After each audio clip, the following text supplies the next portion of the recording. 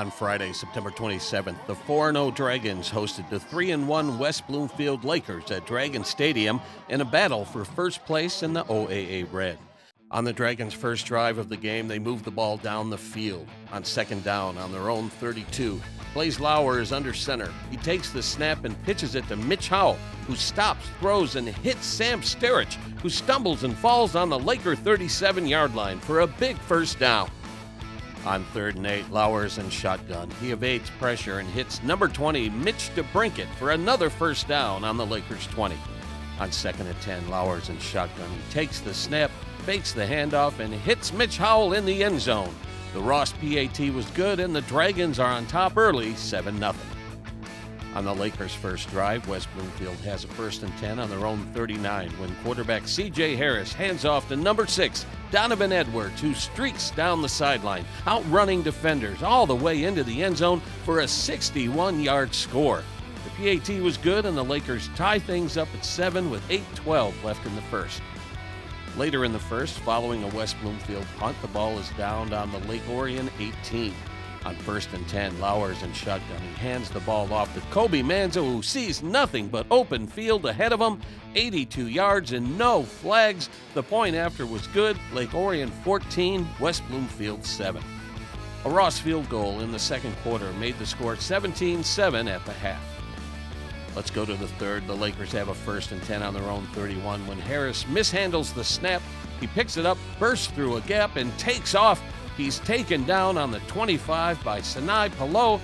On the next play, number 46, Anthony May, takes the ball down to the 5-yard line. 2 plays later, with West Bloomfield threatening to score, officials see lightning off in the distance. The players leave the field, and fans are encouraged to take shelter. After a delay, it's announced that the game is postponed until 7 p.m. the next day. The weather was much better on Saturday night as the action picked up right where we left off, with the ball spotted on the Dragons' 5-yard line. On 3rd down, Harris struggles with a low snap, and he is tackled for a loss. On 4th down, the Lakers settle for a field goal, which makes the score 17-10 with Lake Orion on top. On the ensuing drive, Lake Orion is moving the ball. On 3rd and 19, on the Dragons' 44, Lauer's in shotgun. He finds an open Drew Van Heck, who is tackled inside the Lakers' 20 for a Lake Orion first down. A few plays later, facing a 4th and goal on the 1, Lauer is under center. He takes the snap and plunges into the end zone to give Lake Orion a 2-touchdown lead in the third. Let's go to the fourth quarter with the Dragons driving. It's 2nd down on the Lakers' 29. Lauer's in shotgun. He fakes the handoff, keeps it. He loses the handle. Number 39, Mike Williams, somehow comes up with it and takes off. No whistle. He goes 71 yards into the end zone to cut the lead to 7. Lake Orion 24, West Bloomfield 17, with just over 9 minutes left to go in the game. On the next drive, Lake Orion has the ball on the Lakers' 4-yard line. On 3rd and goal, Lauer pitches the ball to Drew Van Heck, who turns the corner and crosses the goal line. Touchdown, Lake Orion. The Ross PAT was good, and the Dragons reclaim a 2-touchdown lead, 31-17, with just 3:39 left in the game. On the next drive, the Lakers move the ball all the way to the Dragons' 1-yard line. Running back Donovan Edwards takes the snap and finds the end zone to close the gap to 7 points, 31-24, with 1:47 left on the clock. Lake Orion's next drive resulted in a turnover on downs. West Bloomfield takes possession on their own 38-yard line, down by 7 with just 1:19 left in the game. On 1st down, Harris is sacked for a loss. On 2nd and long, Harris is in shotgun. He completes it to number 3, Ethan Bunch, at the 50, just short of a first down. 45 seconds left. On 3rd down, Harris finds Bunch again for a first down on the Lake Orion 44-yard line. 30 seconds left. On 2nd down, Harris hits Donovan Edwards at the 22. He goes out of bounds to stop the clock. On 1st down, Harris finds Ethan Bunch, who goes in for the score with just 12.2 seconds left on the clock. The PAT was good, and the score is tied at 31. We're headed for overtime. Unbelievable. Lake Orion gets the ball in overtime. The ball is placed on the 10-yard line, and the Dragons have 4 downs to score. On 3rd down, Blaze Lauer dodges pressure and finds Mitch Howell in the back of the end zone for the score. The PAT was good, and the Dragons are back on top, 38-31. Now it's the Lakers' turn. The ball is placed at the 10. The Lakers are stopped 3 times.